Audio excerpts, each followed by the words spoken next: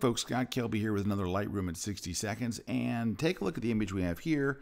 I've painted over the ocean part here, the harbor part here, whatever, canal part here, so I could make it more blue and a little bit darker and stuff. And if I have the adjustment brush here, you can see that that's what I did. On here, let me just toggle it on and off, and yeah, you can see what I did there, right? But did I accidentally paint over things I didn't want to? Did I miss any areas? The way you find that out is take your cursor and put it right over the little pin. You see the pin right there? There's the pin that makes it active. Put your cursor, just hover it over and wait.